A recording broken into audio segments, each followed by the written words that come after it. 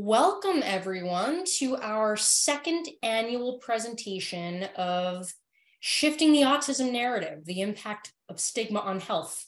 And for those of you who are like, what, but I thought I was at Brain Club. You are at Brain Club. It's a 2-in-1. This is not a typical Brain Club. Here we are for our weekly community conversation on everyday brain life. But in the setting of quote, Autism Acceptance Month, where there's so much talking about things that don't actually improve autistic health and well-being, we decided to synchronize this event with Brain Club. Before we get started, by way of introduction and just orientation, housekeeping, if you will, closed captioning is enabled. You just have to toggle it on if you would like to use it. And so depending on your version of Zoom, either if you look for the live transcript CC, and if you don't see that, try more ... and look for show subtitles. And if you change your mind and want to turn them off, hide subtitles can be reached in the same way. So we always begin our programs here at All Brains Belong with setting ground rules, establishing safety, part of neuro-inclusive space. And there's a lot of safety setting that must be set for this. When usually at Brain Club, we talk about how all people are welcome of all ages. For this Brain Club, I highly recommend mature audiences, and I will have some specific content warnings of the topics we'll be discussing. And then you can make decisions based on that. So you could be listening with informed consent.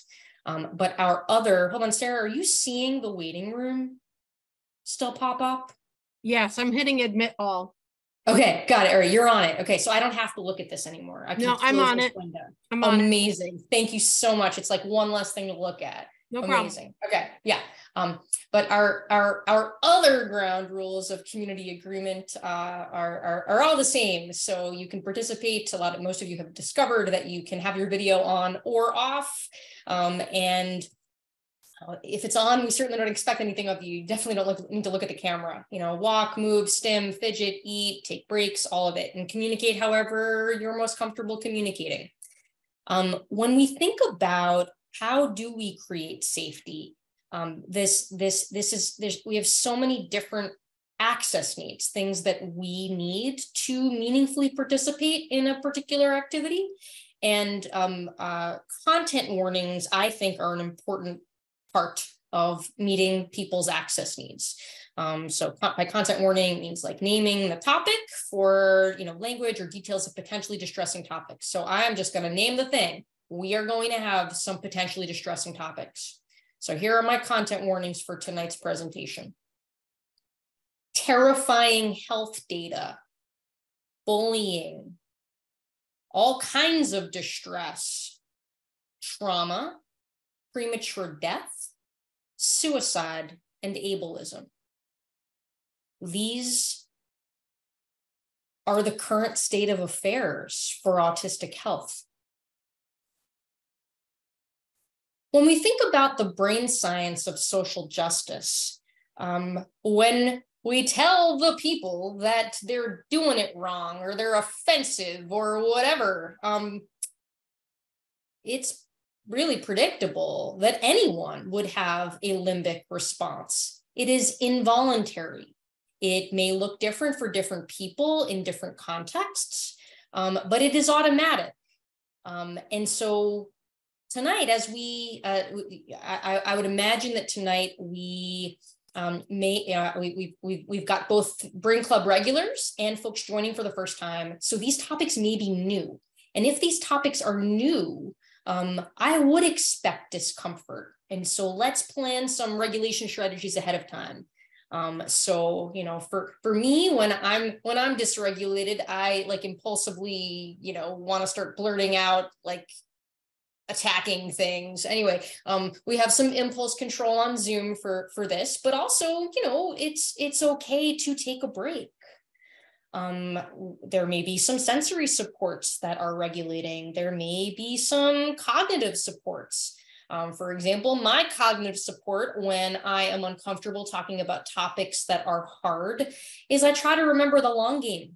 And for me, the long game is a reimagined life for autistic people, a reimagined sense of what's possible for autistic health.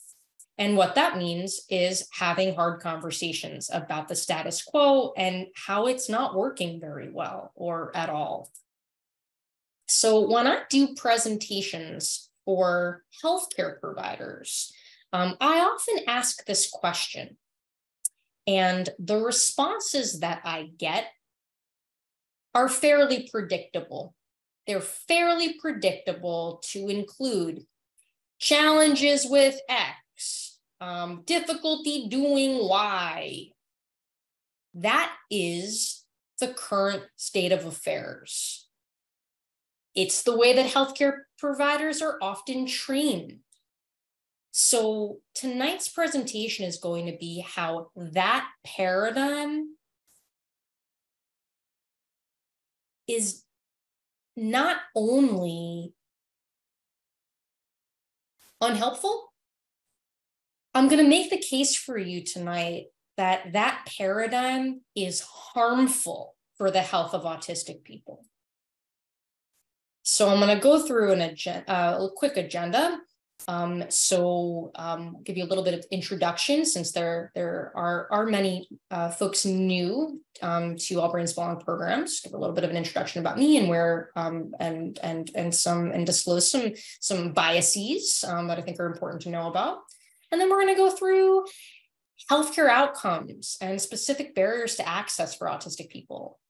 We're going to then take a look, we're going to zoom out and we're going to say, what is the autism narrative within the healthcare system and beyond? And how did we get there? And then we'll take some practical steps toward a new narrative.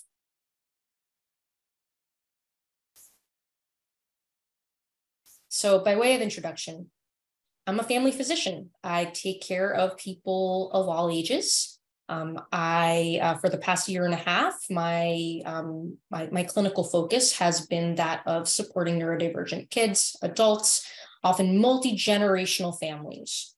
And though I have a whole lot of professional training in this regard, where I have learned the most is from my greatest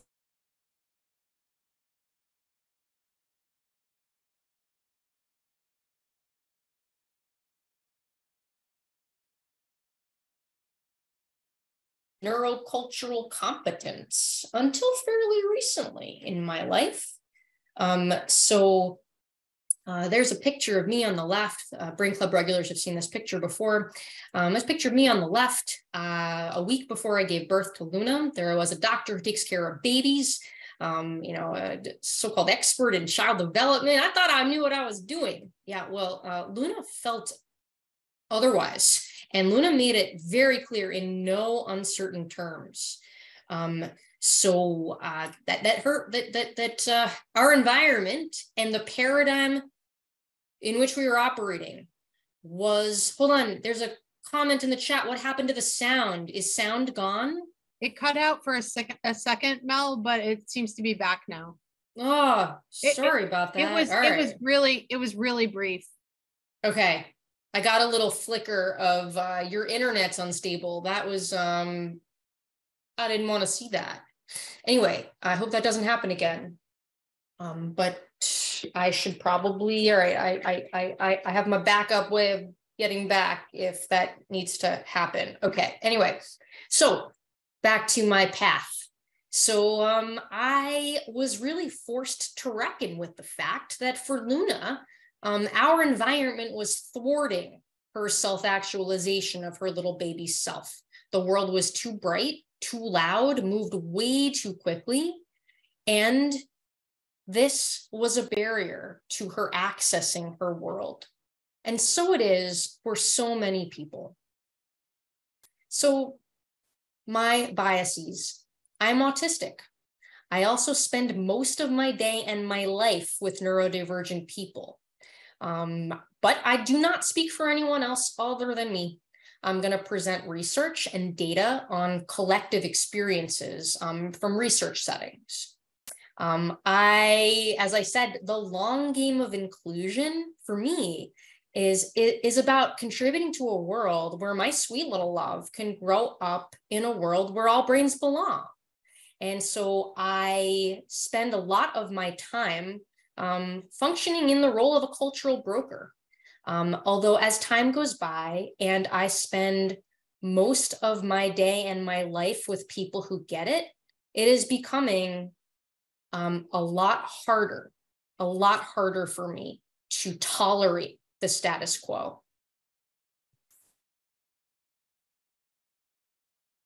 So my medical education about autism. In my preclinical training, so before starting to work with patients, I got 1 hour. This lecture was about the triad of impairments of autism. And it was a rote list of the co-occurring conditions that are seen very commonly.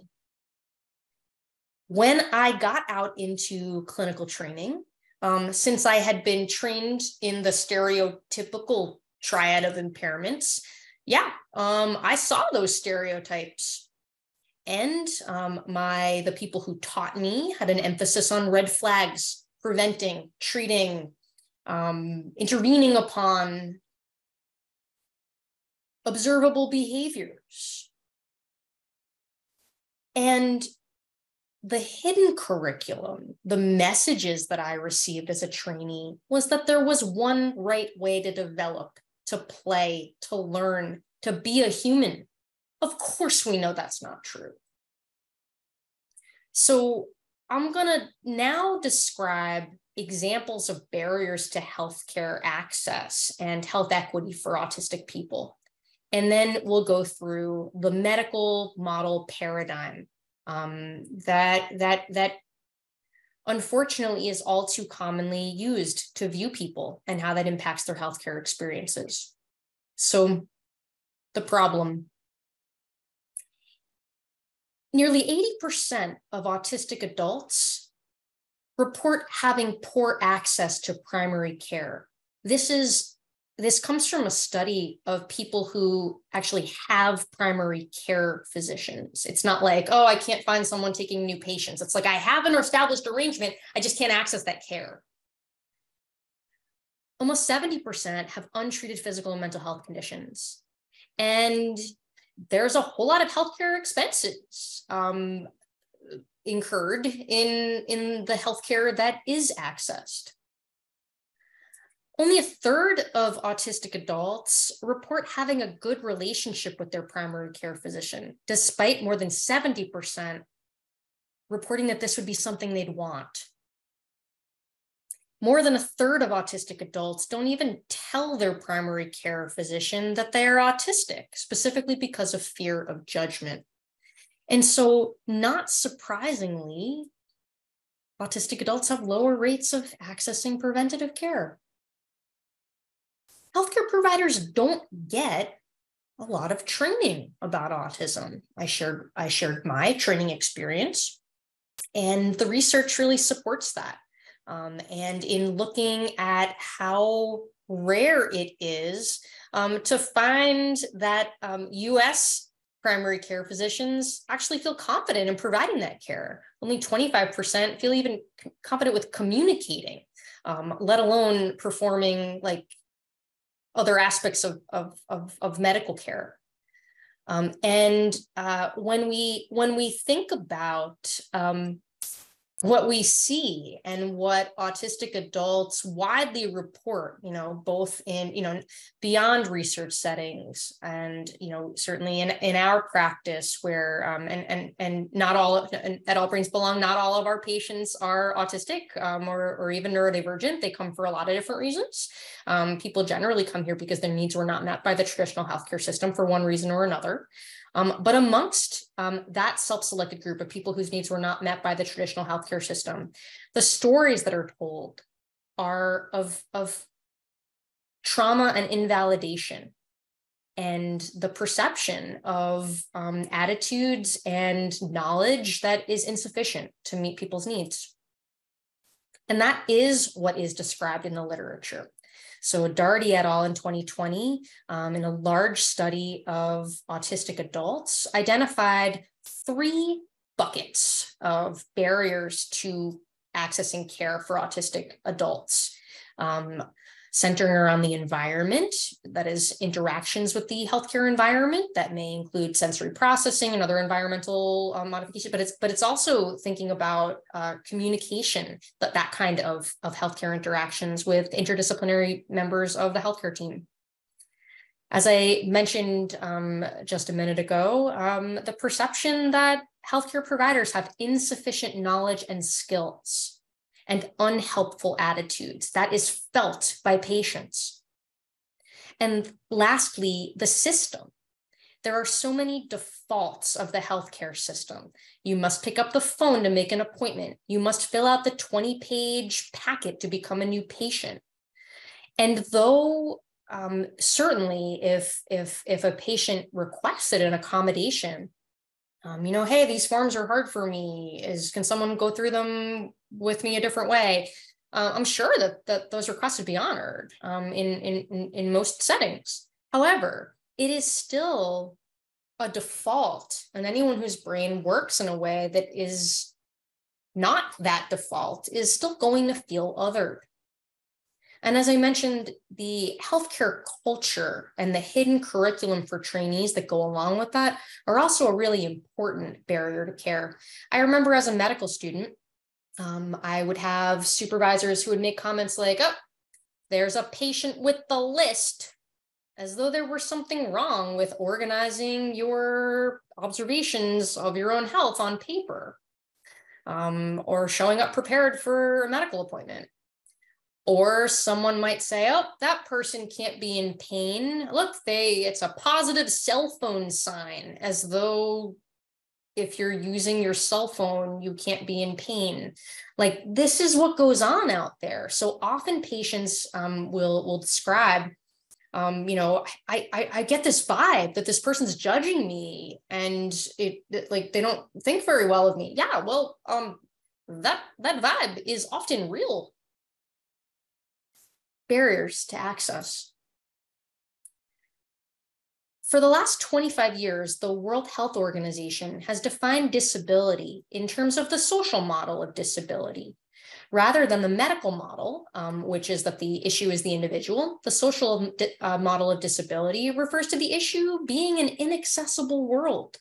When it comes to visible disabilities, for example, let's say I have a motor-related disability and I am a wheelchair user, let's say, if I approach a building that has a ramp, I am going to have less disability than if I approach a building that does not have a ramp. And when we think about invisible disability you can't tell by looking, it's the same thing. It's just that often people don't talk about that. All of that's really important. But that's not why we're having this presentation. That's not why we're talking about this. That's not why I quit my job to start this organization. Autistic patients are dying. The average life expectancy for an autistic adult is 36 to 54 years. Leading causes are cardiovascular disease and suicide. We're going to come back to the cardiovascular disease component. But I want to just name about suicide. Autistic adults have a 4 to 9 times increased risk of completed suicide. And that risk is actually higher in those with lower support needs. It has been found in the literature repeatedly that the increased risk of suicide is highest in those who experience the pressure to mask and camouflage and comply with the defaults, to hide one's true self, to not be able to safely show up as one's authentic self. that is an independent risk factor to suicide. And so when there are recommendations about interventions or supports or whatever that encourage camouflaging and masking, the literature would state that that increases the risk of suicide of autistic people.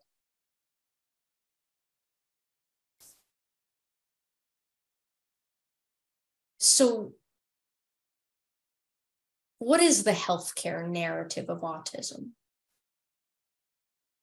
Before I knew I was autistic, I think I first started asking this question and started developing an interest in working with autistic children and families. I started asking, what do you remember about learning that your child is autistic? What did the medical providers tell you? And these were some of the quotes. I'm so sorry to tell you this, but I think he has autism. Or, don't worry, he doesn't have autism. We need to begin intervention right away. He probably has autism. Nothing to do about it. Sorry. He needs medication to stop that behavior right away. This is an article from the Psychiatric Times entitled "How to Deliver a Diagnosis of an Autism Spectrum Disorder to Parents." And I'm going to play you a video clip. By the way, thank you, Laura. In the chat, some jargon busting. Camouflaging and masking is when autistic people either intentionally or unintentionally change their behaviors to hide autistic traits to appear more non-autistic, usually as a survival skill required to fit in. Thank you for busting that jargon.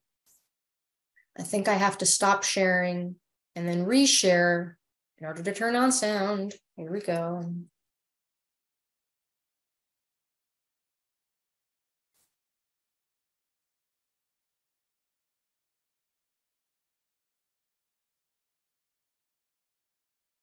Really? Many parents have questions about the autism diagnosis and what it means. Autism spectrum disorder, or ASD, is characterized by social interaction difficulties, communication challenges, and a tendency to engage in repetitive behaviors. However, symptoms and their severity vary widely across these three core areas. Taken together, they may result in relatively mild challenges for someone on the high-functioning end of autism spectrum. For others, symptoms may be more severe, as when repetitive behaviors and lack of spoken language interfere with everyday life. Now, while autism is usually a lifelong condition, all children and adults benefit from interventions or therapies that can reduce symptoms and increase skills and abilities. So that is a fairly common way that autism is discussed by healthcare providers. And when we think about where, I gotta share screen again, here we go. The problem with that narrative is that it's formed by a stereotype that was created in the early and mid 1900s and perpetuated.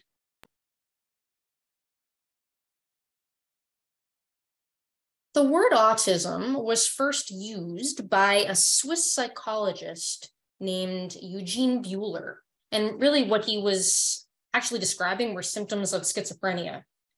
And he was describing patients who were especially withdrawn and self-absorbed. And those symptoms were actually treated with electroconvulsive therapy to treat those patients.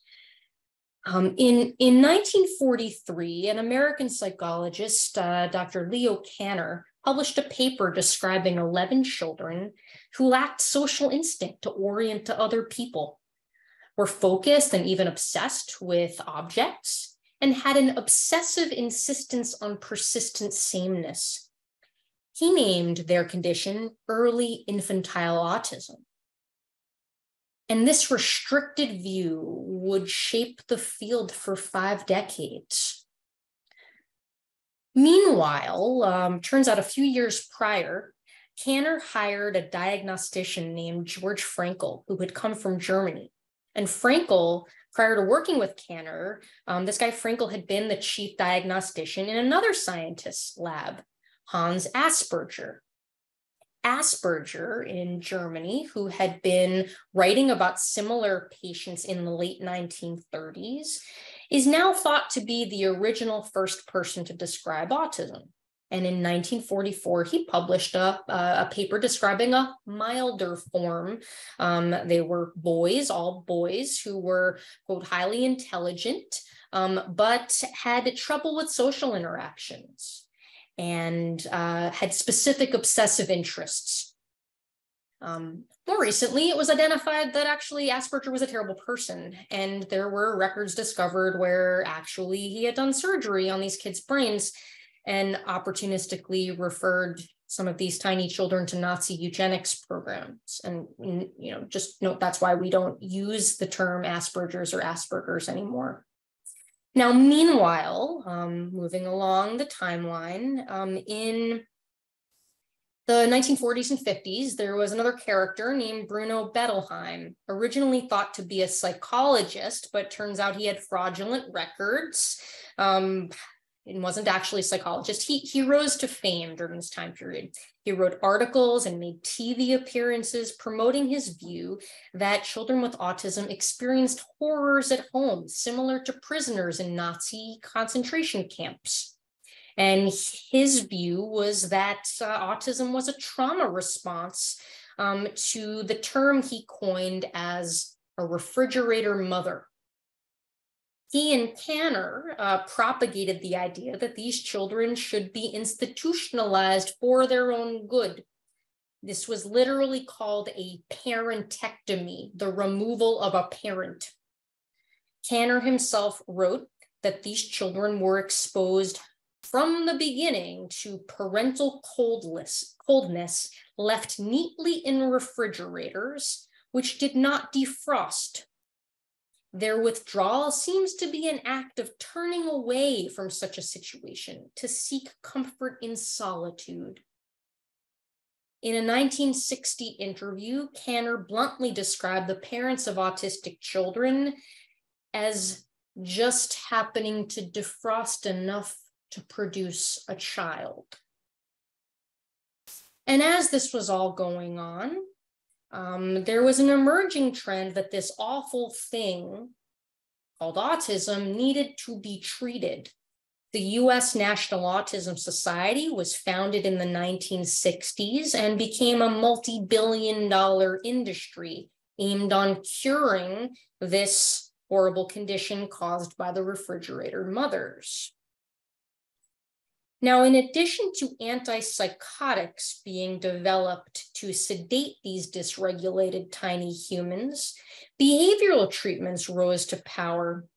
Ivar Lovaas, who is the same UCLA researcher who developed the appalling technique of gay conversion therapy, developed a therapy treatment called applied behavioral analysis, which consisted of aversive punishments to extinguish autistic behavior and reinforce the gold standard of default neurotypical behavior. And while shock treatment, which were used then, while shock treatment is not part of the ABA modalities used in Vermont today, to my knowledge, the philosophy is still the same.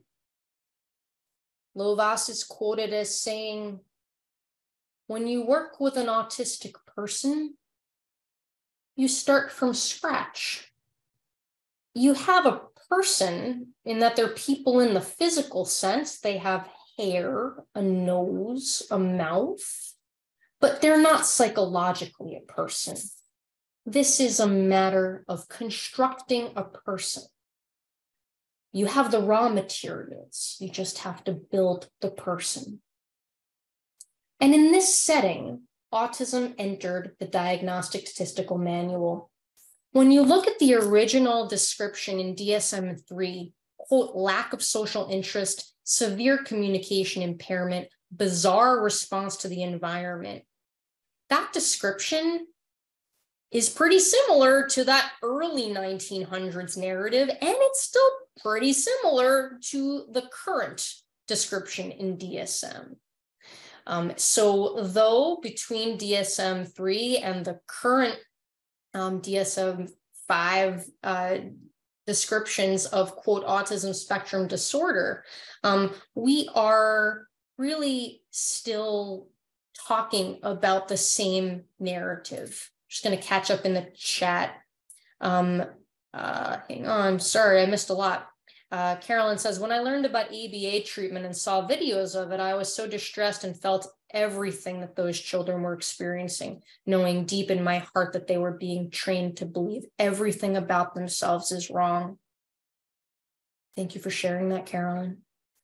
Emily says, isn't the first person to be diagnosed still alive? Yeah, so there's a documentary, there's a film that was released last year about this. Callie says, I loathe the term intervention. I've shared before, but our child's diagnosis was given to us with an actual box of tissues. My diagnosis was given with a hearty congratulations. Kat says, our doctor shared the dire statistics about life expectancy, and shortly after that handed us the list of ABA practitioners. Oof. So I would like to say that this 1900s narrative is different now, but it's not. So this, shared with permission from one of my patients' families, this was from an evaluation report from a, quote, autism expert in 2022.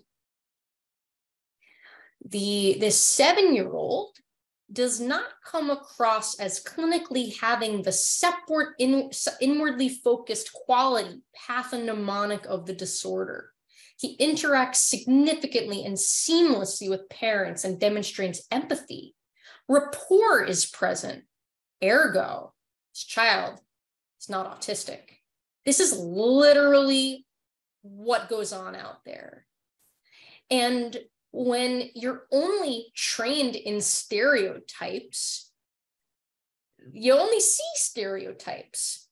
Zerbo et al. In 2015 published a study of primary care physicians showing that less than 10% of PCPs would suspect autism if the patient volunteers information, shows interest in people, discusses emotions, and can see the whole picture. This is literally what goes on out there.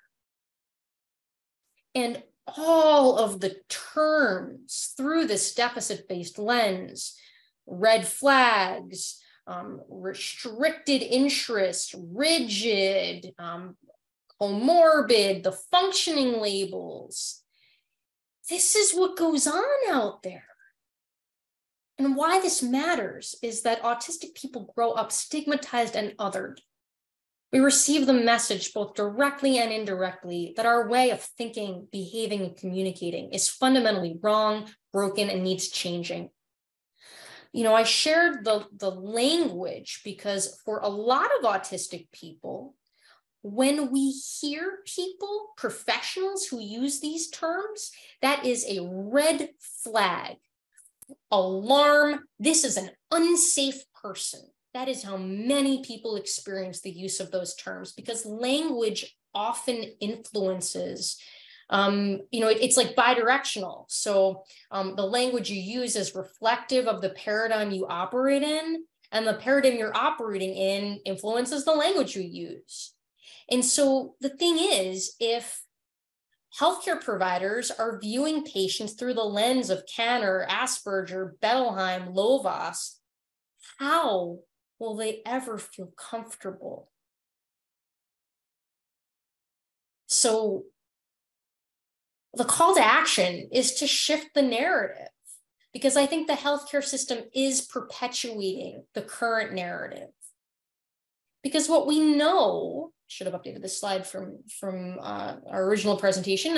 What we know in 2023, it's still true. We all have different brains.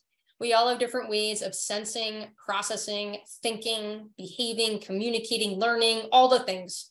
Neurodiversity is like biodiversity. It's the natural variation in human neurocognitive function, which is why universal design, offering things in multiple, flexible, multimodal ways of everything is best practice. And short of this, focusing on designing supports and accommodations. It's not about treating, fixing, or even encouraging people to comply with defaults, because what we know is that that's not good for health. In fact, it's the opposite. I'm going to catch up in the chat. Kat says, something I saw today, being autistic, it's not an excuse, it's an explanation. Some doctors think we are looking for an excuse, when no, just being autistic, it explains a lot. Kelly's agreeing with that. Carolyn says, thank you for describing ABA for the record, as well as these facts. It's valuable to put this out bluntly. Yes, as always, this will be available for anyone who wants to learn.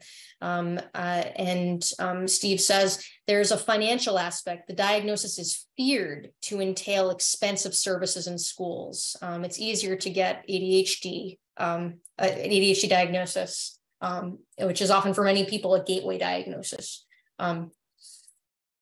So autism defined in the neurodiversity paradigm. So these are all definitions that come from autistic professionals. So McCowan et al., this is a group of autistic physicians and researchers, define autism as a lifelong difference in how people communicate and interact with the world. These differences lead to strengths and challenges with individual profiles, which include special interests, hyperfocus, often sensory differences, and anxiety. Rachel Dorsey, who's an autistic speech-language pathologist, defines autism as a neurologically based difference that results in a different culture of communication. Kieran Rose, an autistic educator and researcher in the UK, defines autism as a neurologically based difference in thinking, feeling, and being. This relates to how the brain takes in, processes, and organizes, and interacts with the environment and other people.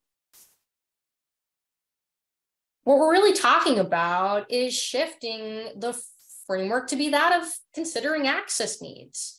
You know, at Brain Club, I think like every week we talk about access needs. Access needs are anything required to meaningfully and participate in one's environment or community. Everyone has access needs. It's just that for the 1 in 5 people who learn, think, and or communicate differently than the majority of brains, our access needs are much less likely to be met by the defaults of society. There's all different types of access needs. And much like when I showed that graphic of the social model of disability and gave the example of the ramp, when it comes to invisible disability, affording all these types of access needs to be met, that's the equivalent of the ramp. So about a year ago, we asked our community advisory board, so All Brains Belong, in addition to our governing board of directors, we have a community advisory board that informs all of our programs and priorities. And so, you know, these are the people we're serving. And so the community advisory board, I asked, how will we know that the community has become more neuro-inclusive? And what so many people talked about was access needs. And so really for the past year, that's why we talk about access needs so much, because that is how we're going to promote full and meaningful participation in community, which is what we're looking for. It's the long game. So shifting from access, like simply just being able to participate at all, to inclusion, perceived belonging. What impacts inclusion? We have these prerequisites of inclusion. You have to feel safe.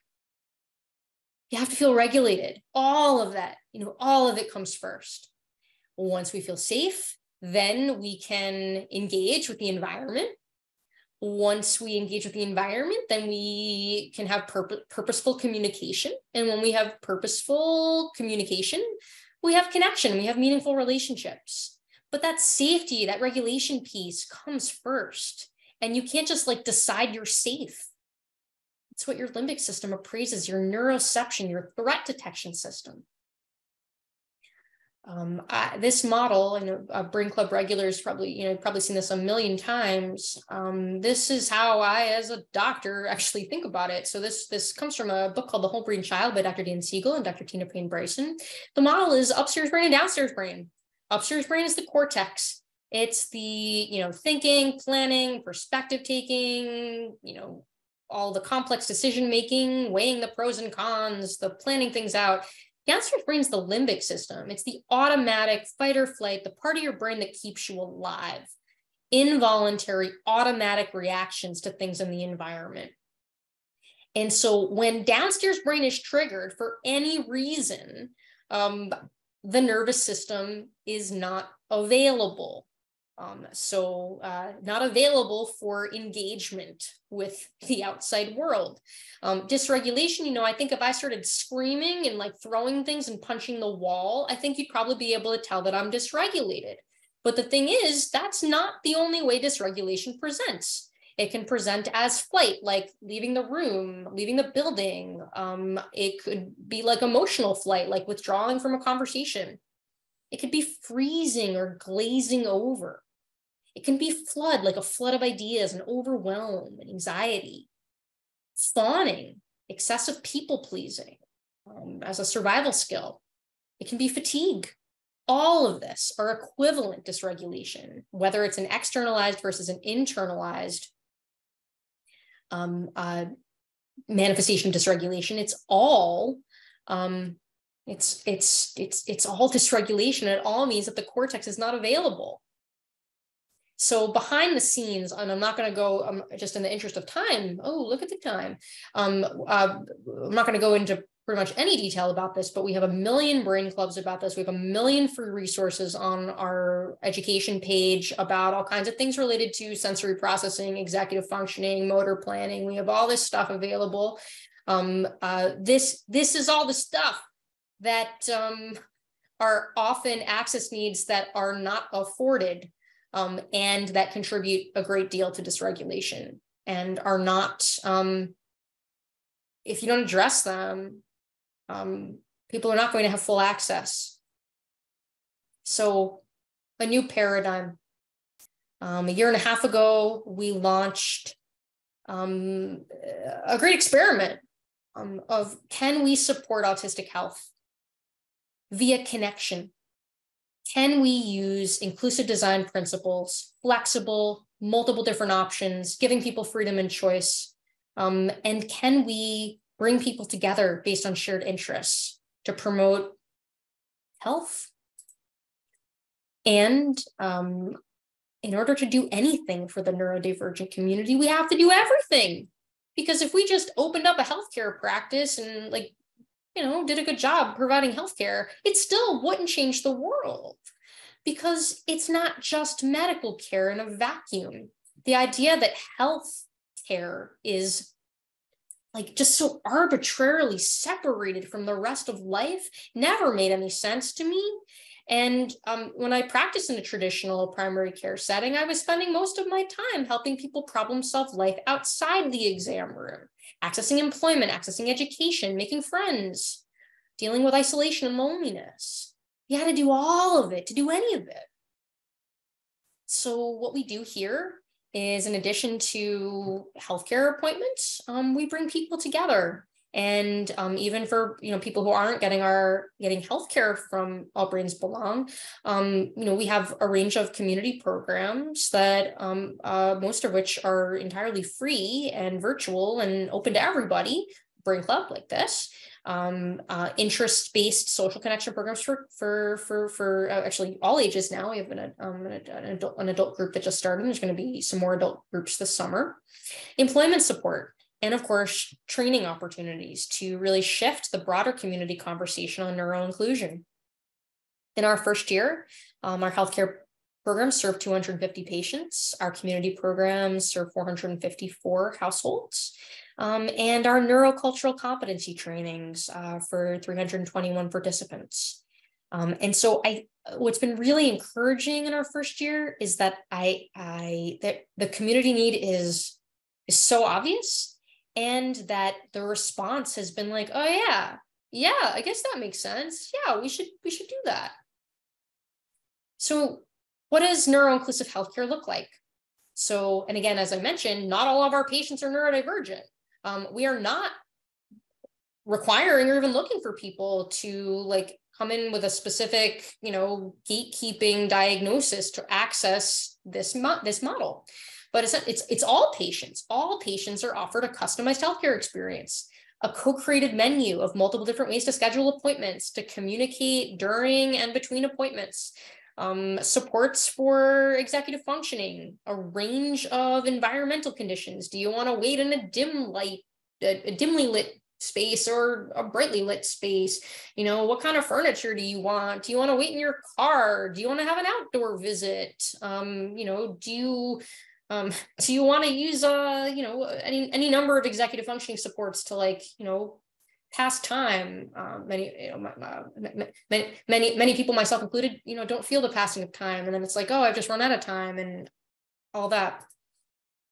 We have a non-traditional setting. So many people have healthcare trauma where they walk into an environment that reminds them of that place where they were invalidated or worse, and restrained, or all the things that go on. Trauma lives in the body. And so we very intentionally don't have a healthcare facility. We, in addition to medical care of neurodivergent kids and adults, we've learned that, and a while ago I said, well, we're going to come back to cardiovascular disease as one of the leading causes of death for autistic people. Turns out there are a number of medical conditions that are more common in neurodivergent patients, that relate to neuroimmune function, related to, and I'll show some examples. So in our practice, we've seen a pattern that almost all of our neurodivergent adult patients experience something related to their nervous system, something related to sleep, something related to their jaw and face, something related to their gastrointestinal system, something related to allergy or immunology, something related to connective tissue. And it turns out some of the standard, sorry, I thought there was another slide.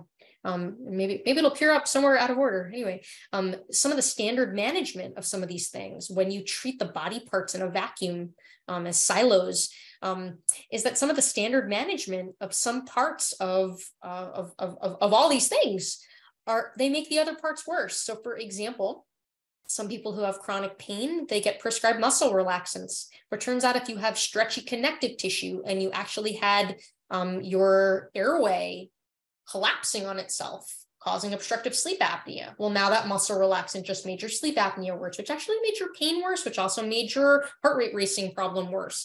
And it's all related. And to quote one of our patients, it's like a ball of yarn. If you pull the wrong string, you make the knot tighter. You have to find the right string to pull. And what we've learned through our community health village is that by bringing people together who are navigating their health journeys together, we've really created a village of learning and healing together. We've elevated the expertise of people's lived experience, and that's how we've learned how to support people with all the things. The other thing about our village that's really very special is that it's a community that takes care of itself. Our community advisory board, for example, created a fund called the It Takes a Village Fund. I want to make sure people keep reaching out to get their needs met without guilt and shame. I would love to set a precedent of this community supporting itself and taking care of one another. And that mutual support, that peer support, is a really important part of the model here. By the way, if If anyone is in a place to be able to support the It Takes a Village Fund, we would greatly appreciate it at any given time. We have so many of our patients who are unemployed or underemployed because of disability and are unable to keep up with their medical expenses, and that's what that fund, the It Takes a Village Fund, goes toward. Our social connection programs. So again, this social connection is part of health. So bringing people together based on shared interests is part of health. And that's why we have these programs. And I think that what we have found is that our patients who are engaging in community social connection experiences are having improvements in their health, more so than other people. Employment support is also part of health. As I said, it is, there are so many people who are underemployed and unemployed because of disability. And I think, David, what is it? Neurodivergent people are 4 times more likely to be unemployed. Some statistics are that, anywhere from, 40 to 70% of neurodivergent adults are unemployed. So these, this is a significant problem. And so supporting, these are programs, this is a program for our patients of supporting self-actualization through employment. And of course, trainings like this. We do in-services for a range of organizations. Neuro-inclusive employment trainings, I think, have been, particularly impactful because we're not waiting for people to disclose a disability. We're wanting to create environments for people with all types of brains to thrive. I will catch up in the chat like now. I have a couple more slides and then I'll look through the chat, but I saw something pop up about, can we take autism out of the DSM? Oh, I would love to take autism out of the DSM because I don't believe it's a disorder. We heard how it got there, and that's like a corrupt story that I certainly did not get in my healthcare training. So anyway, I do think that neuroinclusion is, via the neurodiversity paradigm that we all have different brains, you really want to be able to offer everything you're doing in multiple different ways. And that's what our trainings are about. Because the long game, I'll close with the long game. So last year I closed with this, that our long game was that, can you imagine if all kids grew up knowing that some brains do X and some brains do Y? There's not, in fact, a right way to do things. This year, I'm going to close differently.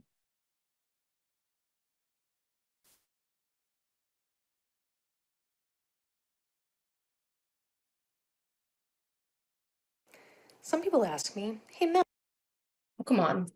Why did you quit your perfectly stable job to start a nonprofit organization and try to change the world? My answer, how could I not? When I learned that the average life expectancy for an autistic adult is 36 to 54 years, I flipped my lid. I was 37 and had just learned that I was autistic. I was also the parent of a then 4-year-old autistic child. The status quo is failing the autistic community, and I am driven every day to create a world for my sweet little love and all the sweet little loves, where they can show up as their true self, connect with community, and have a better tomorrow. I hope you'll join us.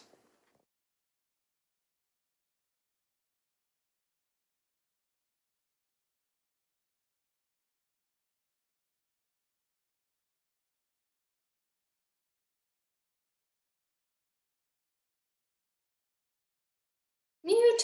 And then, so with that, I'm happy to take questions. I'm going to catch up in the chat first. Hang on a second. I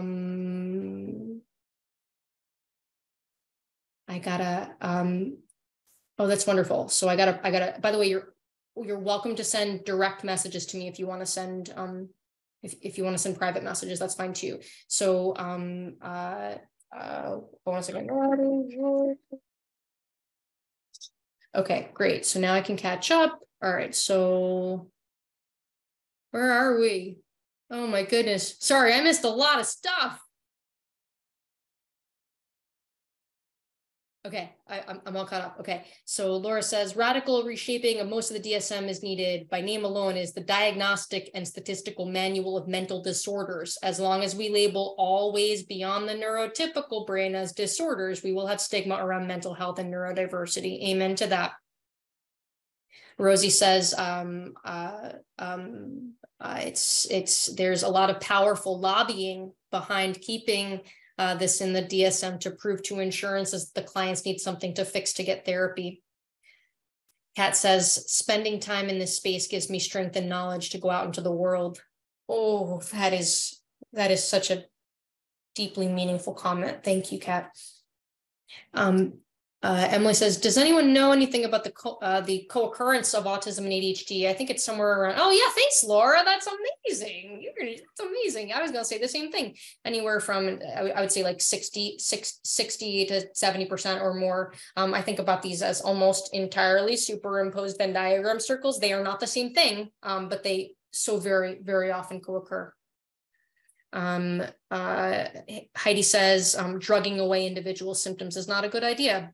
Correct, especially because those symptoms are often caused by an unsafe environment. There's a question in the chat about what is neurotypical, and Lynn says some recent fMRI studies suggest that neurologically there is a standard pattern of brain activation.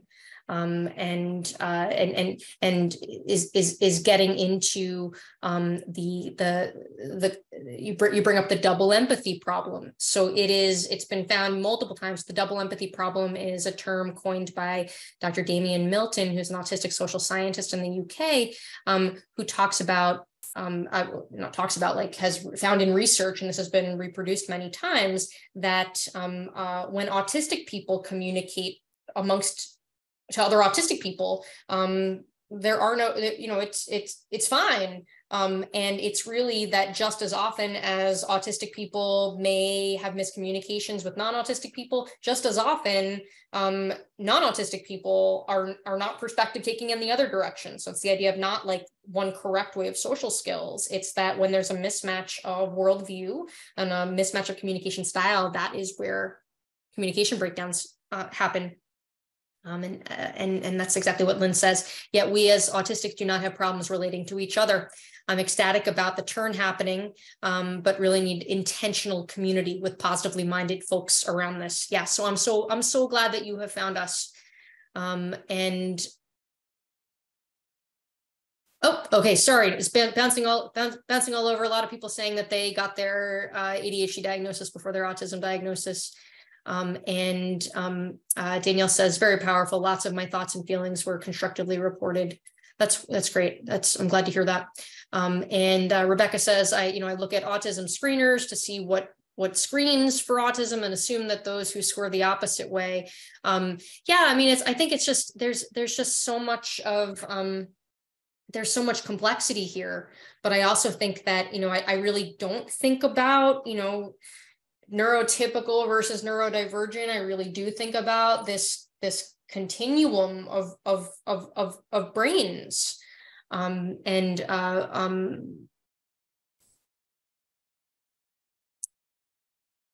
happy to take other questions.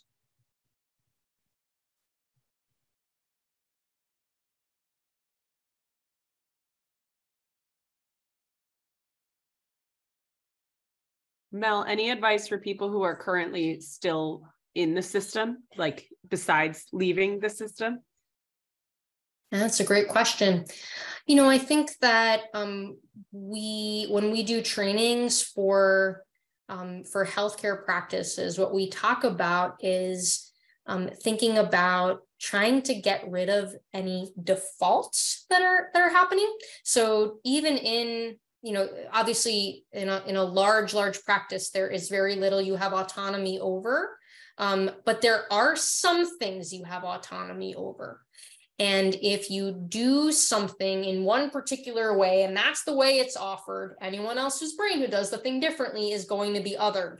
And so if you could think through your workflow and identify, like at any stage of the workflow, one other option and offer both of them, 3 options would be great, but at least 2 options for everything you do, and we say we offer it both ways, that would go a really long way. Great question. Other questions?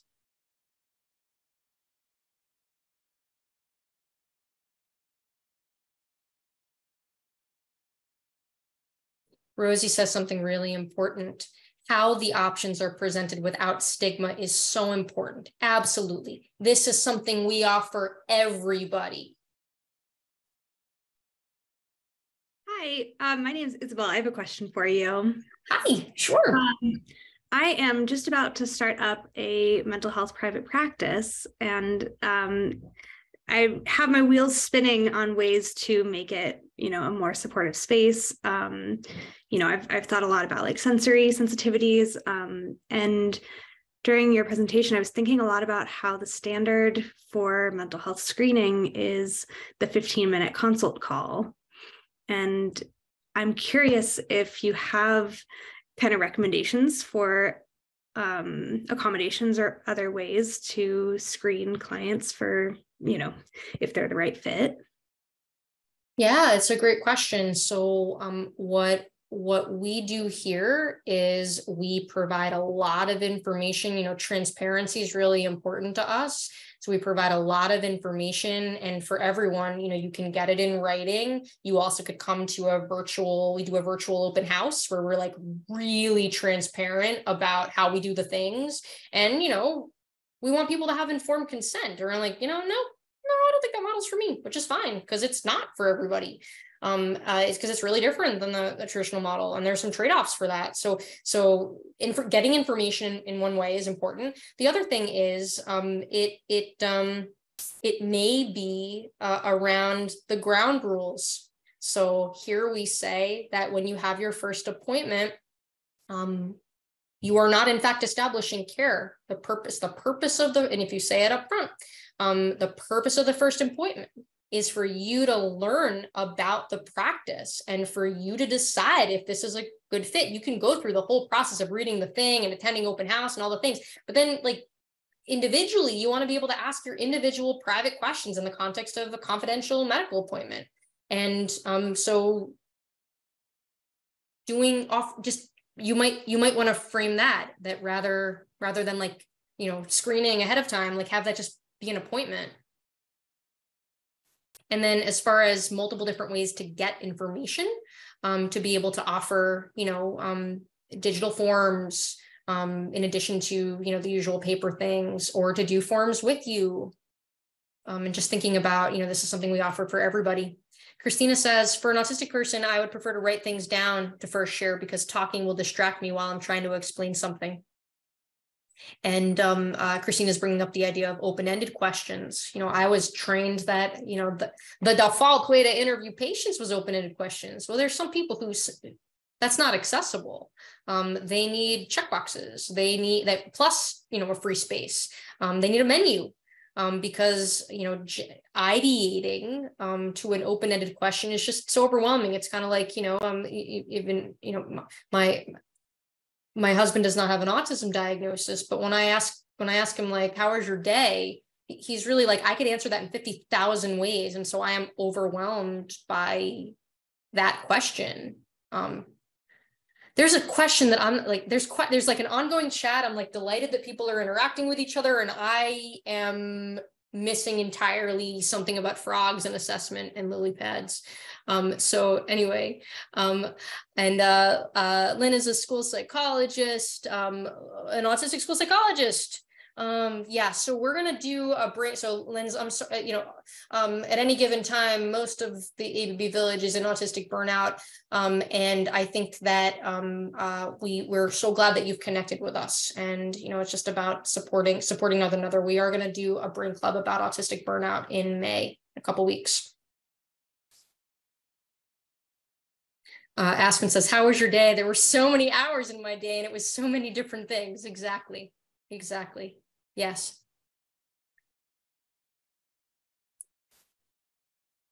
Other questions? not so much a question, just as a comment. Sure. My son is getting to the age where, we do well visits at the doctor's, and there's more self-reporting forms, and it's all this teeny tiny writing, a 55 questionnaire sheet handed to an autistic person with dyslexia, and here's mom in the waiting room. So there goes his privacy, because now I'm helping him fill out the form. And I realized it at age 13, and I was like, hey, if you're not comfortable filling this out with me, that's fine. Like, I get that. We can ask the nurse if they can sit and do it with you. And he was like, no, it's okay that you do it with me. But we just had his 14-year check. And this time he was like, there's some questions that make me feel really uncomfortable, and I don't want to talk about them with you. And I was like, that's totally okay. I was like, we need to come up with some ideas for these doctors to let them know that this is not the easiest way for you to answer their questions, And so he did. He told his doctor, like, hey, I'm dyslexic and this was really hard for me. I think if you had less questions or a bigger paper or have it on a screen, that would help me. And the doctor was like, that's something we're actually sitting down and talking about, because you're not the first person to say that this is really hard. And it was nice to know that at least they're talking about it. I mean, obviously it would be much nicer if it were put into action, years ago, but Sure. I'm glad that it's happening, but I think that there's so many different aspects that people forget to think about, Right. That's able privilege. That's how that goes. And so I think that, first off, I'm so in awe of your child for his self-advocacy skills. And as Laura says, kudos to you for teaching him to self-advocate. He shouldn't have to. I think, first off, what I hear in that story is, so we have a child with a disability who is having to come up with his own accommodations. That's ableism. And that's where the menu of these are all the things we offer to all the people. That is neuro-inclusive healthcare. And so there's so much room for improvement. But I think it begins with, I think it was Lynn who said, intentional community of people who get it. And I think that's how it begins. And speaking of which, thank you, Laura. Speaking of which, All Brains Belong is a nonprofit organization. And so our community programs that and including educational programs like this, we're able to do that because of the support of our community members. And so if you are able to support us, even indirectly, by spreading the word about our work, we have a spread the word website that if you could just let people know what we're doing, or follow us on Instagram to comment or share our posts, that helps the reach of our posts, because that's